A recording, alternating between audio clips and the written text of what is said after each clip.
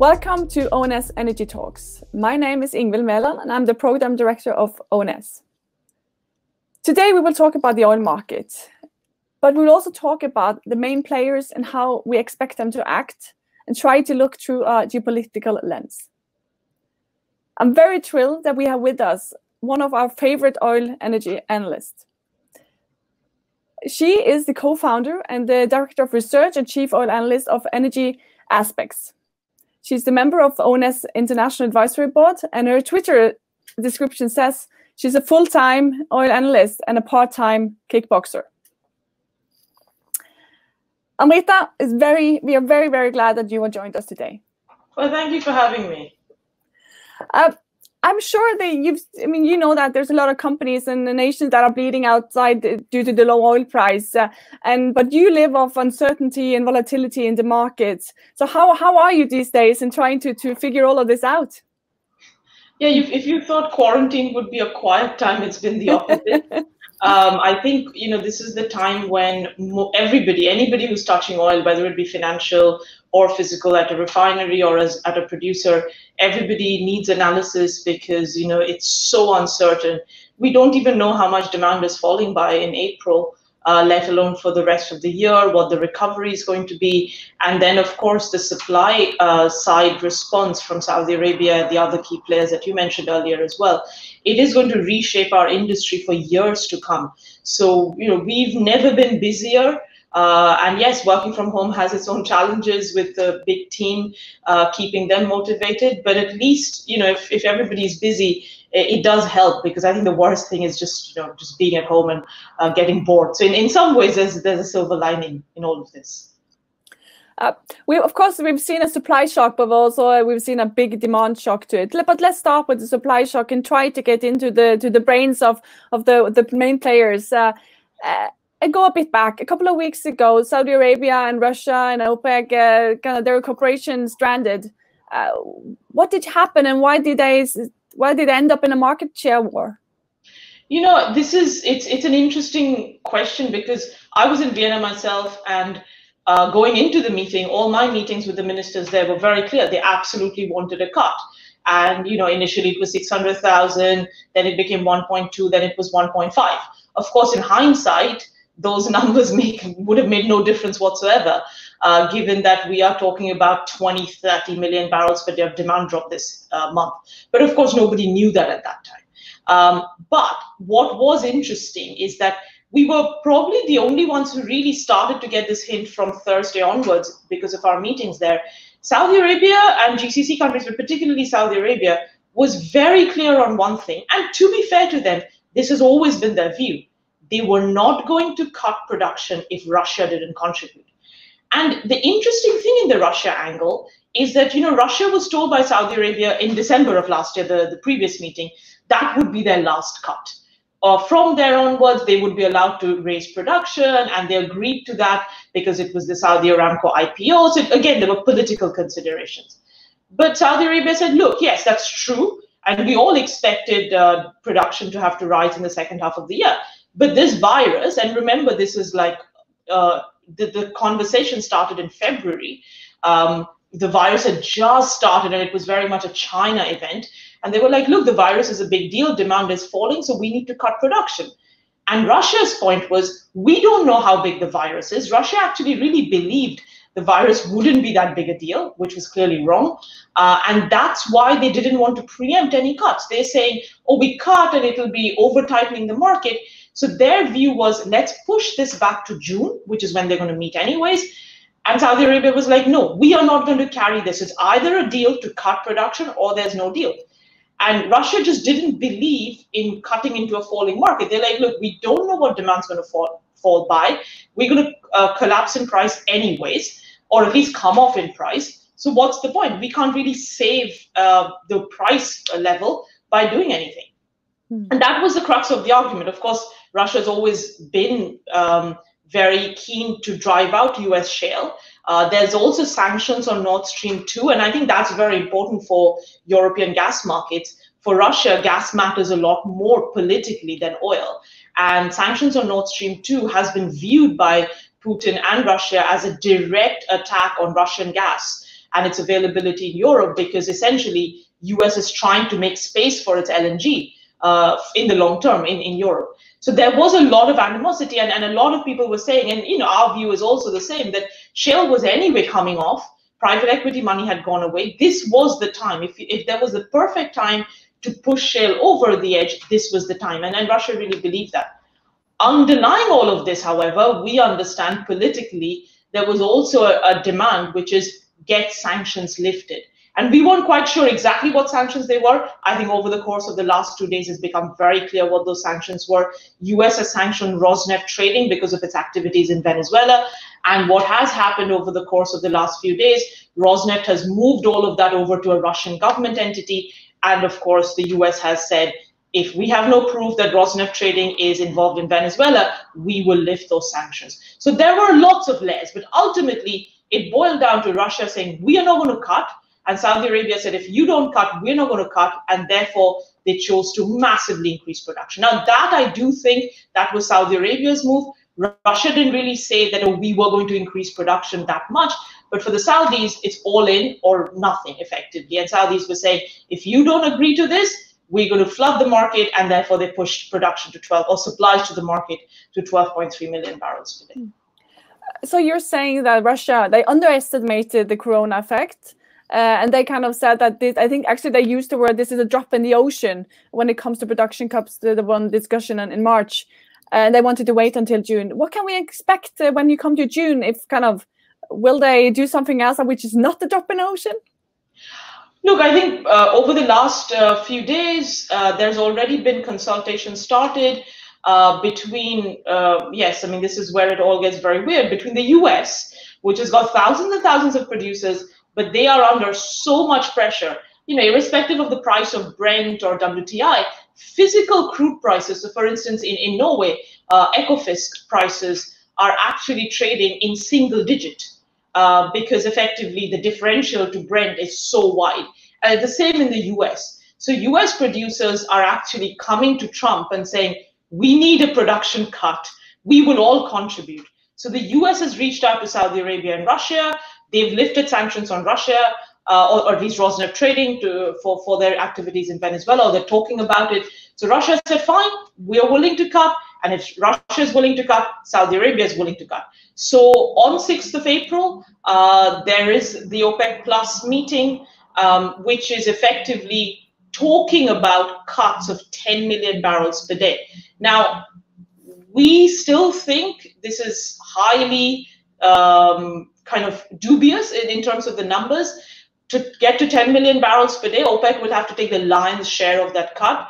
But Saudi Arabia has said, and Russia has said, we're not going to be the only ones cutting. Every producer has to join, be it the US, and that's their main focus, but Canada, Brazil, Norway. I don't think you can get such diplomacy done in such a short period of time. Yes, maybe down the line, you do put together a really big cut, but that's not going to happen overnight. But yes, to your question, it's going to happen before June. Clearly, the heads of states are talking. And remember, for Trump, it's an election year. He's always wanted low oil prices, but suddenly he's woken up and realized, I'm going to lose tens of millions of jobs in Texas if I don't save the oil industry there. And that's why there's a lot of activity going on right now about trying to put together like a 10, even 15 million barrels per day cut. So we'll come back to the US and Trump in a minute, but we were trying to get into the heads. So could you help us to get into the heads of how the Saudis are thinking? And it's important to understand their incentives, their time horizons, the strategy. Elaborate a little bit on how they are thinking regarding the oil market and long-term economic development. So I would say there are two things to kind of consider when it comes to Saudi and really even Russia. Economics is one and politics is the other. Purely from an economic point of view, their strategy, which was to flood the market and at a time when demand is weak, right, makes a lot of sense economically because that would drive out low-cost producers. And our conversations really, that would drive out high-cost producers. And our conversations did really say that. They were saying to us, look, why should we be the ones always cutting? And shale and Canada and everybody else who's high cost that keeps raising production. And if you fast forward 2 years, there is a big possibility that sanctions on Iran is lifted, or even sanctions on Venezuela are lifted. They will have to make space for these countries to come back. So therefore, that strategy very much was being driven by Aramco saying, look, we're going to produce maximum. I don't believe they could produce 12 million barrels per day sustainably, but yeah, they could produce 11 and a half sustainably. That would drive high-cost producers out of business, especially when demand has collapsed. And then in 2 years' time, and really on our numbers in 2021, you create such a supply shortage that it is really OPEC and the low-cost producers that are out there standing and supplying the world. That is their economic objective. Having said that, they also don't want $100 oil. They want high prices for sure, but they absolutely want to weed out high-cost producers. Politically, though, it is a different ballgame because this is where Trump comes in, and clearly economics was the strategy driving them, but over the last few days, politics has taken over, and you're effectively seeing Trump putting pressure on Saudi, and we know that Kushner is very close to MBS, and I don't think they can just ignore the pressure the US is putting on them effectively. So you're saying that this situation is moving from economics and oil to politics. Very interesting. And I just want to elaborate a little bit about kind of how Saudis are thinking around their kind of the ones they are cooperating with and the ones that have more rivalry around. So they have a long and turbulent relationship to Iran. Where do you see Iran in the current this situation? And I mean, they're very hard hit by the corona, as we've seen. Could you elaborate a little bit on Iran and where they are at the moment? I think Iran, honestly, had it not been for the coronavirus, would have probably been liking the situation, because clearly these prices are hurting Saudi Arabia a lot more than Iran, simply because Iran's exports are already like barely at 200,000 to 300,000 barrels per day. They were hardly getting any money for it anyways. Most of this is just barter for goods. But what has really hurt Iran, as you said, is the virus. And they have been one of the worst affected countries. So all their focus right now is on that domestic coronavirus issue. And I think that's why you have seen them being quite quiet. They've asked IMF for funding. This is the first time in decades that they've done so. They are going to be under a lot of pressure. I mean, potentially even pressure on Khamenei and the IRGC. But I think they've managed to just about scrape through this one. There's a lot of criticism internally, of course, on how they've handled it.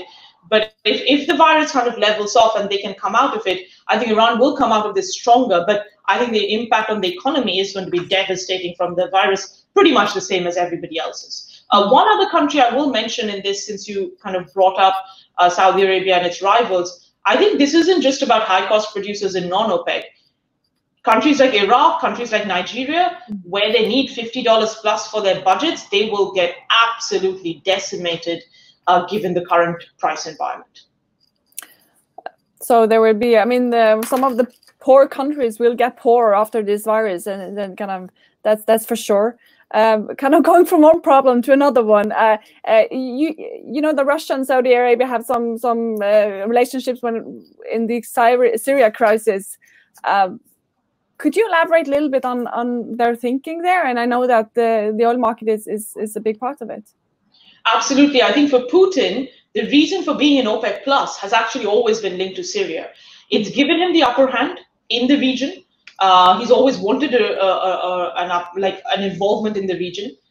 But in some ways, Syria has taken a little bit of a backseat recently, just because of the developments there. I think Turkey's become more involved there. And I think the Turkey-Russia tete-a-tete, which you're seeing in Syria, but also now in Libya, I think that's become a bigger headache for Russia.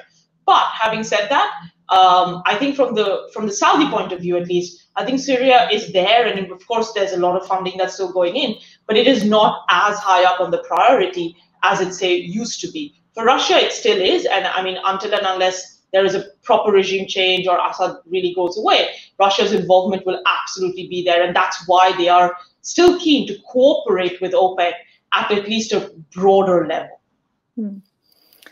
That's just dwelling a little bit on Russia then, and kind of the geopolitical landscape. Do you want to know any reflections on what Russia's next step will be? You mentioned the quarrel or the reactions on the sanctions on the Nord Stream, and elaborate a little bit on Russia and where they are now?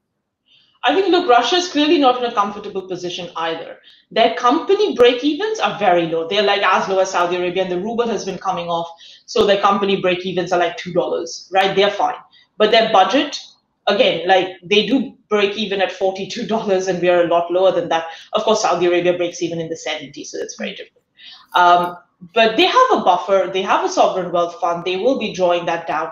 But again, much like most countries, now they're being hit by Corona. I mean, now they're pretty much put the country in lockdown. They're saying demand will be down 40%. So one of the things they're struggling with, just like everybody else, is storage. Now they're going to be forced to cut back production anyways. If that's the case, then why not do a deal, quote unquote, a deal to get production down and prices up?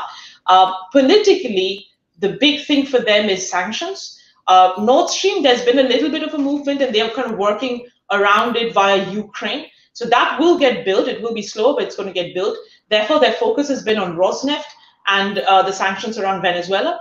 Russia's not going to leave Venezuela, but they definitely wanted sanctions off Rosneft because that's their trading arm, and that's kind of where they need the most amount of flexibility. And I think because the US actually needs the Russians and the Saudis to come together, you're actually likely to see a deal and sanctions being lifted. And that's kind of what the Russians want.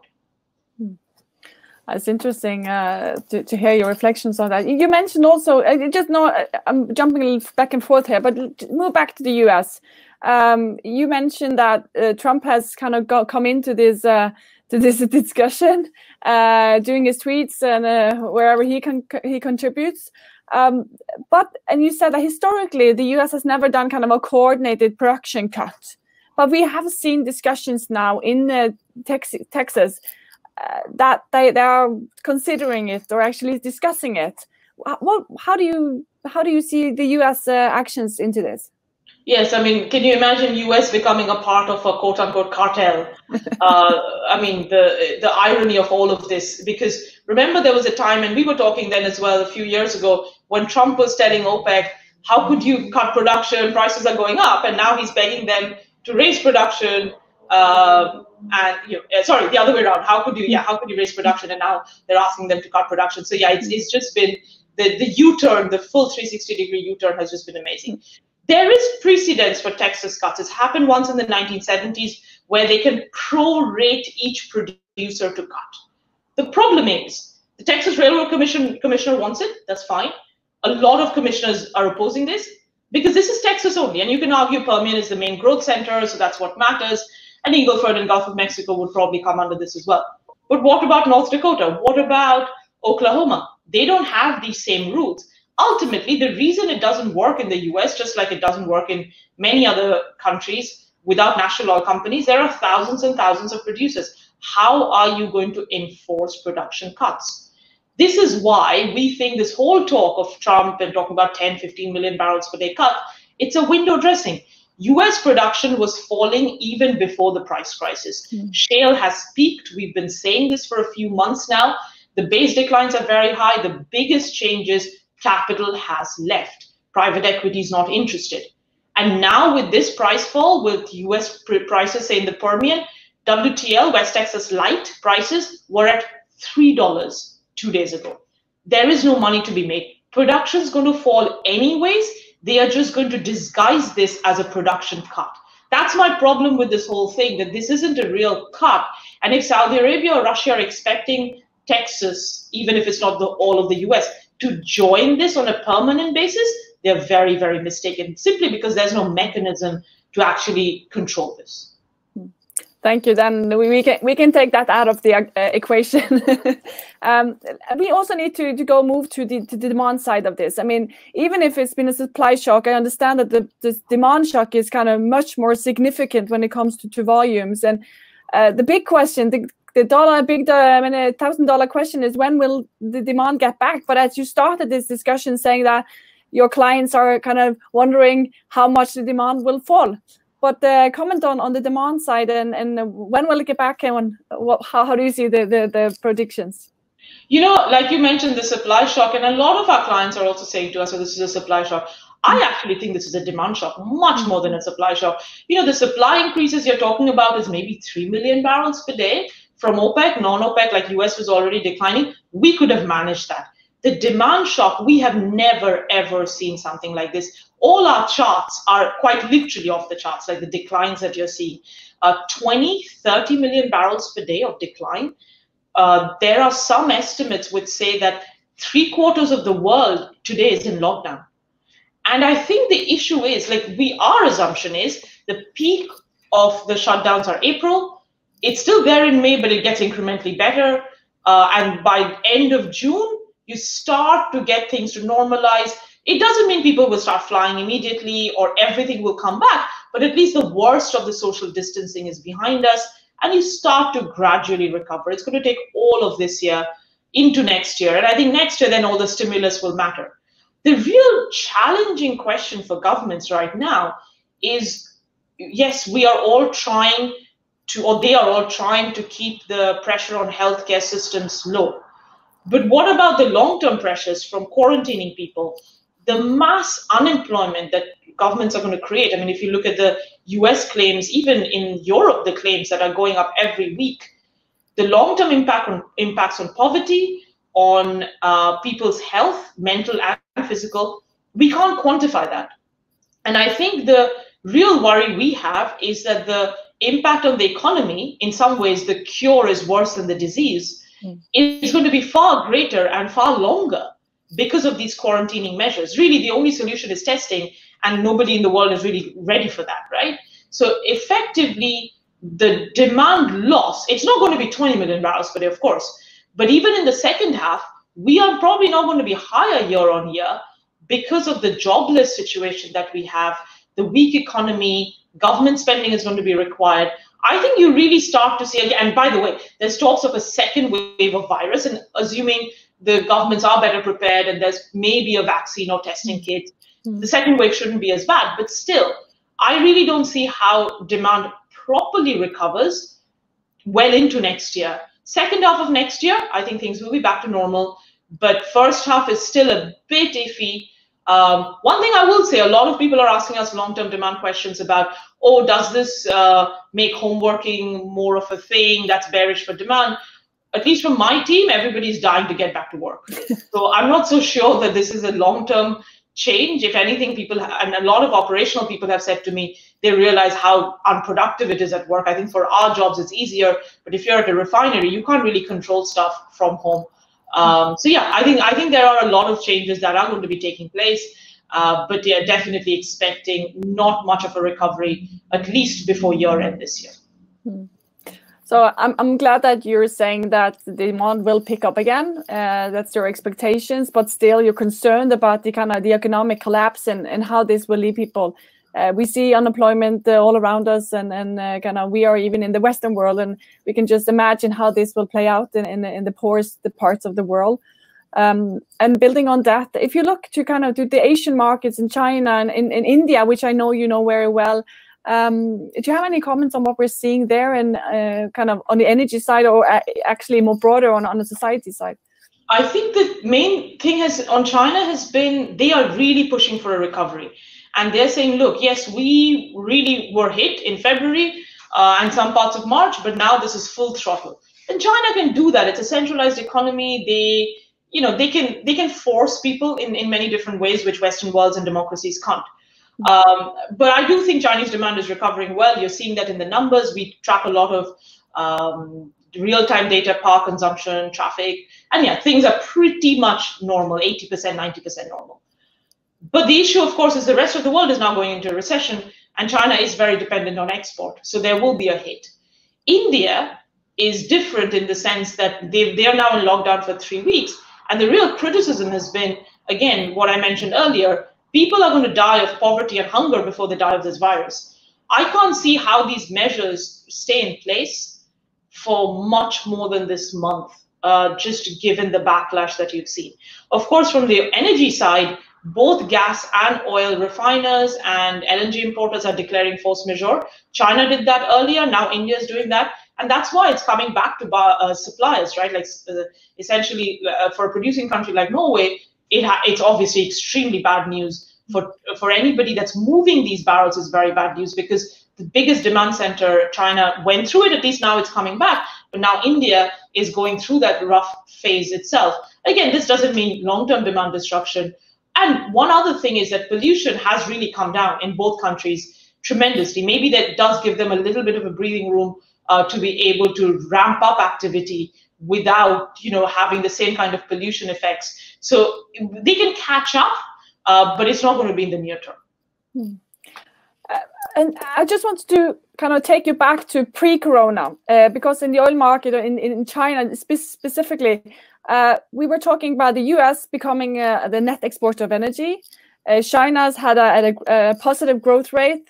There were kind of energy security issue where they would want their energy to come from, given the kind of the bit turbulent relationship to the US. And kind of how would you comment on US, China, Middle East before, and what will happen going forward?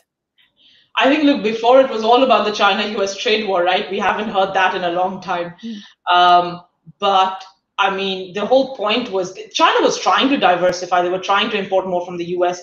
Then the trade war kicked in, tariffs were slapped, and they said, fine, we're not going to import anything from the US. And they were obviously swinging back more towards North Sea. They were buying more Norwegian crude, for instance, and gas as well from other parts, like from Africa. Similarly, they were buying more from the Middle East. Going forward, I'm not so sure that's going to change very much, because Trump has, of course, been calling this the Chinese virus and the Wuhan virus. That hasn't gone down very well in China. Now, of course, he's backtracked. But again, these things, China does remember these things. Down the line, I think one of the things to bear in mind is pharmaceutical. China is doing everything they can to build hospitals, ventilators, medicines, because they've said in our conversations with the government authorities there as well, they've said one thing: look, the virus is probably going to come back, but we cannot afford to do this to the economy again, what we've done. So we are going to be prepared. But they also control a lot of the supply chain. And I think that's where the Western world is very worried. If China stops sending some of these to the West, what happens? And I think the US, especially with Trump's relationship there, needs to be worried about that. Because, again, China does hold a lot of cards. Thank you, Amrita. I think one of the takeaways out of this conversation is that we are moving from oil and economy into politics now, and you've seen that their leaders of the different majors have kind of started to get involved in the processes. Kind of the Corona situation will force production cut in a medium term. And you say that the cure is worse than actually the disease. And I think that's an important takeaway for where we're going forward, and making sure we don't end up in a human catastrophe and an economic collapse. And with those kind of very optimistic words, I would like to say thank you, Amrita. Do you have any last comments to us? No, thank you. I hope everybody's safe. And, I really do believe as an industry, we will come out of this, and we'll come out of this stronger. But it is going to be very challenging in the next few months as we navigate through these unprecedented times. But I think 2021, 22 will see a very, very strong energy market. Thank you very much, Amrita. We look forward to seeing you at ONS, and thank you all to our listeners for joining us this morning.